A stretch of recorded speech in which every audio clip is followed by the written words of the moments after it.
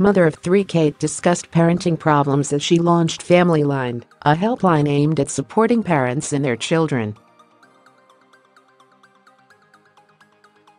Speaking to volunteers at Family Action's headquarters in London, Kate said, "Everybody experiences the same struggle. It's so hard. You get a lot of support with the baby as a mother, particularly in the early days, but after the age of 1 it falls away. After that there isn't a huge amount, lots of books to read." Kate is mother to Prince George, 5, Princess Charlotte, 3, and Prince Louis, who was born last April. The 36-year-old is working to improve early years support for children and their parents. Volunteer Sagari Sarkar praised Kate's honesty about her parenting battle. Ms. Sarkar said, "I think it makes her human, it makes her in touch. She's a parent, a very active parent, and I think that's what people like about her.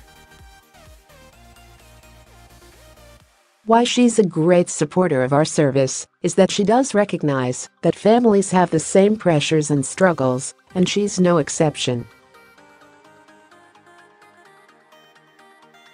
She may have slightly different circumstances to the rest of us, but, you know, being a parent is being a parent." During the visit, Kate also chatted to families supporting by Family Action, including Dawn Daly. Ms. Daly said about Kate, "She was really interested in what we had to say, asking us questions. She was really interested in everything, how they support us, where they support us." Kate and Prince William have previously spoken about adorable George, Charlotte, and Louis during royal engagements. Last week, Kate said George and Charlotte would be sad they had missed out as she made pizzas with a group of children during a visit to the King Henry's Walk Garden in Islington. And in December, William joked that he could not look after his children at the same time as he was hosting a Christmas party for RAF family.